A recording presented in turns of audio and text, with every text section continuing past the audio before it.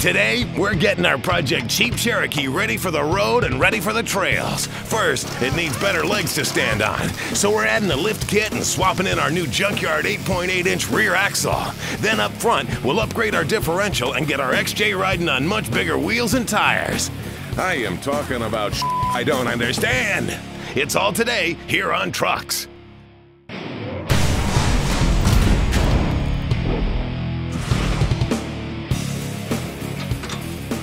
Hey, welcome to Trucks. Well, as you can see, we are neck deep in a long list of things that we still have to do to our low-buck Cheep Cherokee project before this former pile could carry us to the trail and back. And with the price of fuel today, we wanted to leave the gas-guzzling tow rig at home and just drive our project when we go four-wheeling. Besides, there's something kind of fun and a little bit challenging about heading out for a weekend's worth of wheeling without the luxury of a truck and trailer ready to rescue your sorry broke rig in case something happens on the trail. So today, we're going to show you a little bit about how to get your daily driver ready for some weekend wheeling. Now, like Kevin said, our Jeep needs to serve more than one purpose, so it's a fairly mild project. Now, we could build this thing to roll on some nasty 37-inch tires, throw on some bulletproof drivetrain parts, add a full exo cage, and go full tilt with this thing. But it takes somebody that's rather dedicated to drive something like that to work every day. Now, speaking of roll cages, while we don't plan on getting inverted on some trail, we never know when it might happen anyway. And if you've ever seen a rollover, unibody rig or not, well, it's brutal, and you know that some kind of protection is necessary. So we're not going to install a full cage, just a simple hoop, but it's going to get the job done. Now, since the last time you guys saw this Jeep, we've added a few must-have items, mostly to the interior, like this high-lift jack. Now, to make it accessible and to keep it from knocking one of us out if it was just laying loose and bouncing around in the back, we went ahead and welded the mounting brackets to the interior body panels. Same with the mount for our 33-inch mud terrain. Now, using a section of the old spare tire rack that was on the back of the Jeep, we cut off the portion we needed and threw the rest in the metal recycling bin. Then, we just made it work in the space vacated by the old back seat. Now, we like to keep a winch with us when we're wheeling. The problem is, these guys get kind of expensive. Well, Quadratech had these 8,000-pound mile marker winches for sale for less than $400, so we just couldn't pass it up. And while we were shopping, we got this receiver hitch mount, so now we can use the winch front and rear in our custom hitches. Now, to keep this thing locked down and secure, Ryan used a piece of leftover square tubing, welded it to the floor, drilled and tapped for a T-handle to keep it in place. Now, up front, we ditched the funky shag-like carpet and stock seats in favor of these value-priced buckets. They're made of a tough material that cleans up easy, but they don't recline and they're not a bolt-in for our XJ. So we made them work using the factory sliders, a welder, and a little bit of creativity. And now they fit our Jeep and our budget. And it gives a nice two-tone look to that 20-year-old interior. Now, to show you what else this Jeep has been through over the last couple of decades, let's take a look back at what we started with. Our Cheep Cherokee came to us run down, beat up, and barely alive. But it's hard to kill these XJs. And since we got it for free, we decided to keep that thing going and do a low-buck build. The frame damage was the first of many ills to be corrected, followed by a bolt-on facelift in the form of aftermarket fenders and header from a newer 97 Cherokee. Nice. While Kevin was stretching the frame, Tommy and I went down to the salvage yard and dragged home a Ford 8.8-inch rear axle and the larger U-joint axle shafts for the front. It's now sporting homemade bumpers, cutout flares, and an El Cheapo paint job. Now, I'm welding in the foot plates or mounting points for our roll bar to the floor, and it can be a challenge. Now, in the past, Kevin has given you and me some tips on welding sheet metal when doing body work, but this is a little different. So here's a tip when trying to attach heavier metal like 3/16 plate to thin sheet metal. Start the bead on the thicker material, and then somewhat briefly drop down into the thinner material. That way the heat is absorbed more by the plate and greatly reduces the chance of burning through. Now, this technique works whether you're running a bead or just a series of tacks. For tacks, you want to take your MIG wire and aim it just above the base of the heavier metal. As the lighter gauge metal heats up, it pulls the weld pool together, eliminates the possibility of adding a bunch of drain holes into the project.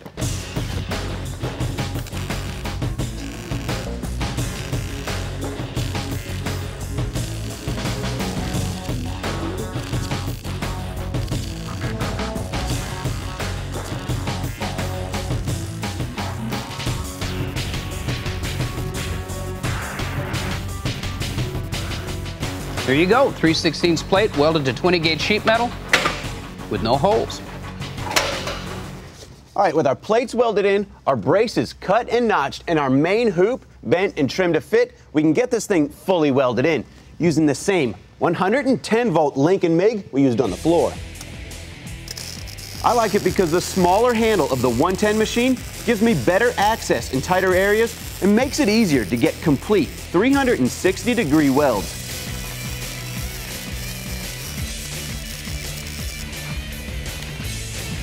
It's all the way around. In good shape. Now, obviously, we want to lift the Jeep up to make room for the bigger wheels and tires. We also want to get the engine power levels up to stock, maybe even a little bit better. So you combine the heavier rolling stock along with a little more gear that we're going to throw at it, and it's not a wonder we want to upgrade the rear axle to this Ford 8.8 we pulled out of the junkyard.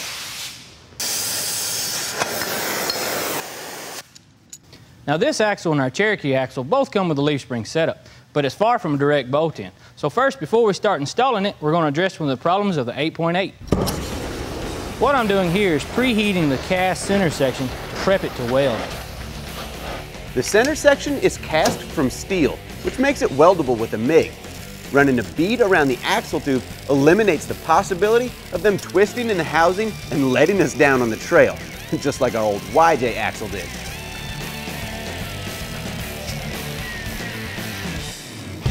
Up next, we're making a Ford axle fit under a Jeep and putting our front diff under lock and key. And later, baby needs a brand new pair of shoes. Stick around.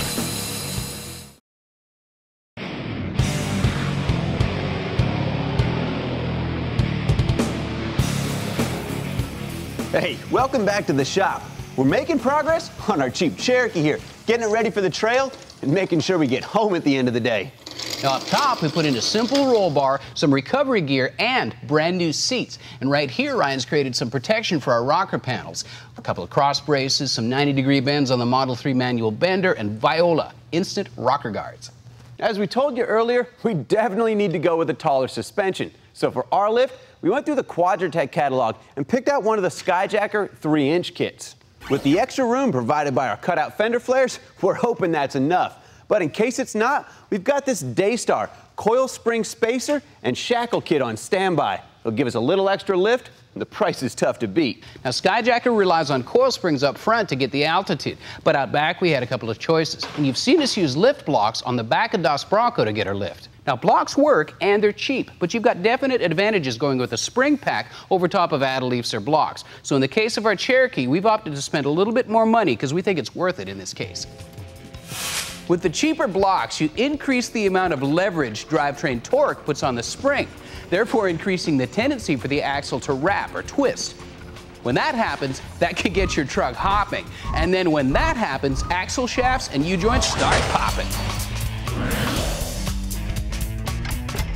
The rear spring packs bolt right into the stock location.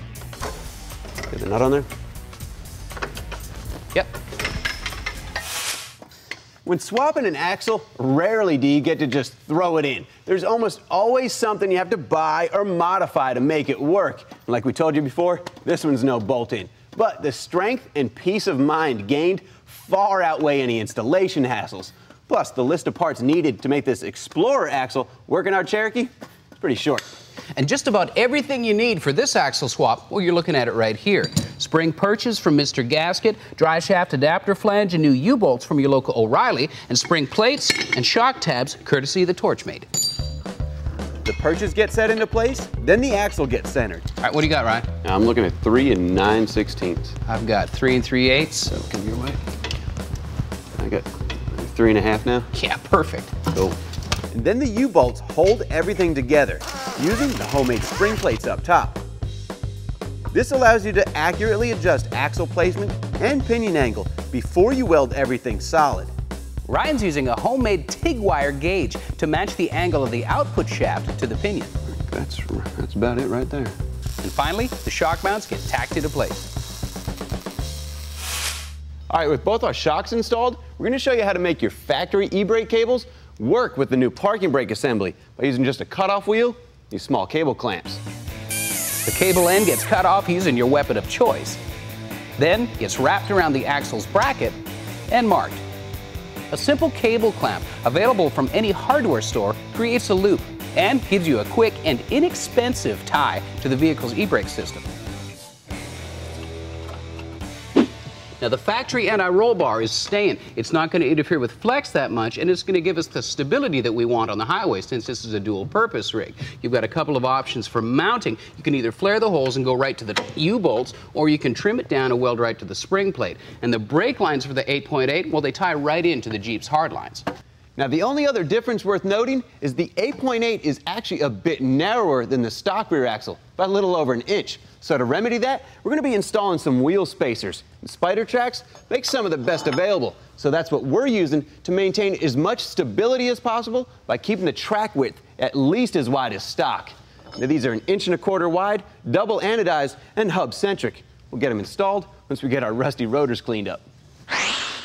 Now up front, we wanted a selectable locker to complement our mild factory-installed limited slip-out back. Plus, doing it this way, well, we only had to buy one diff and one ring and pinion set for the front axle. The gears, we've already set up. Changing to a one-piece axle shaft changes the seal location as well. A couple of quick measurements and a trip to the parts store will get you fixed up. Now the diff we're using comes from Auburn. Their Acrylic limited slip E-locker is about $100 cheaper than our other options, so it was definitely the right choice for this build. Drilling and tapping the cover gives your wiring a safe route out of the axle and into the cab.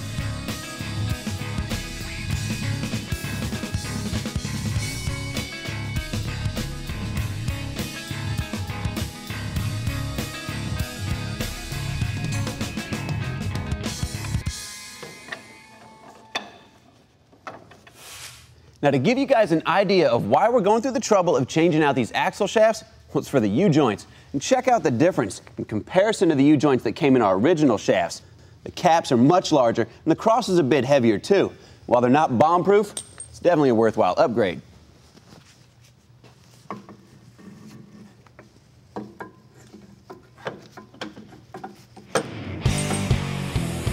When we come back, we're off to have our rotors turned the right way by some real pros.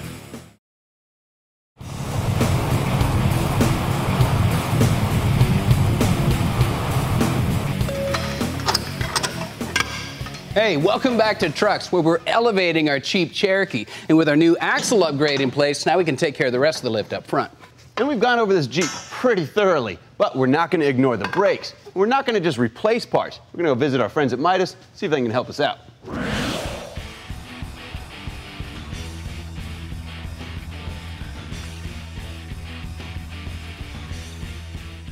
Now, you guys remember a while back, our local Midas shop helped out Muscle Car. Well, we're back here again because they also want to give us a hand getting our Cheep Cherokee up and running again, and more importantly, stopping.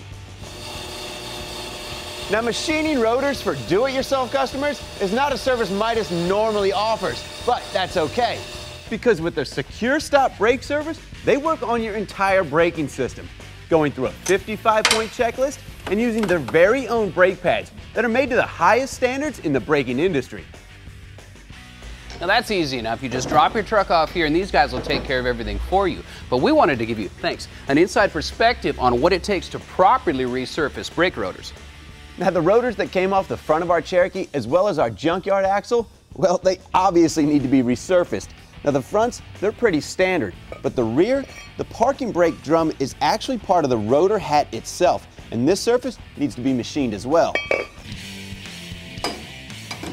Machining at a faster speed makes a rougher cut, but it removes any heat-hardened metal.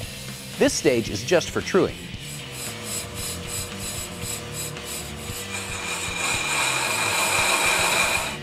Now with that done, they'll do a second cut and make sure the surface of the rotor is true and flat.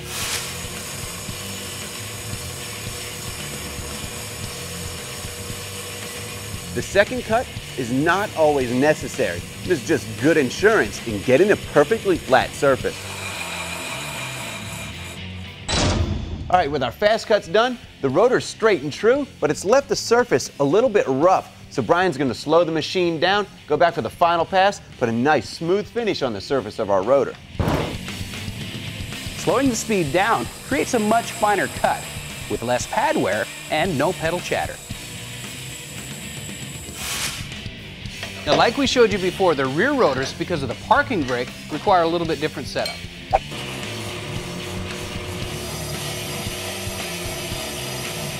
Parking brake surfaces are machined to the same tolerances as the rotor surface, but maintenance is usually less frequent.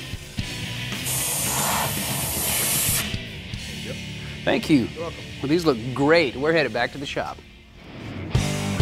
After the break, our Cherokee's looking not so cheap anymore. Stay tuned. I think it looks great.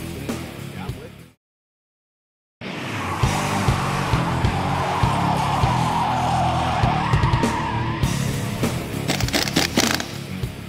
you. Hey, welcome back to the shop. Well, over the break, we had a chance to throw on our resurfaced rotors as well as finish up our suspension lift installation.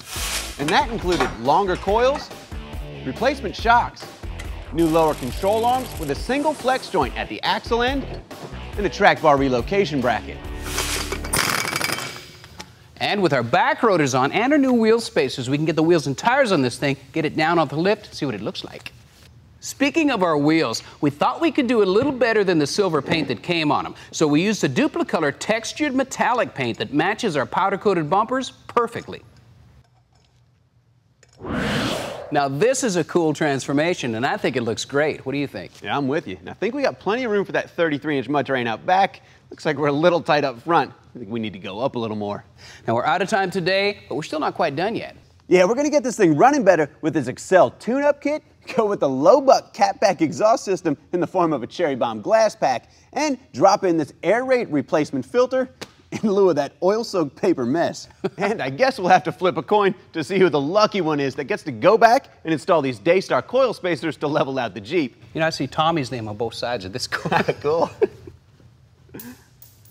Yep, Tommy. Now, we all know that fuel prices are sky high, so here's a simple plug-in that's going to give you some help. This is Hypertech's new Max Energy Econ Economy Power Programmer, and it plugs right into your truck's OBD2 port to reprogram your engine computer in less than 15 minutes.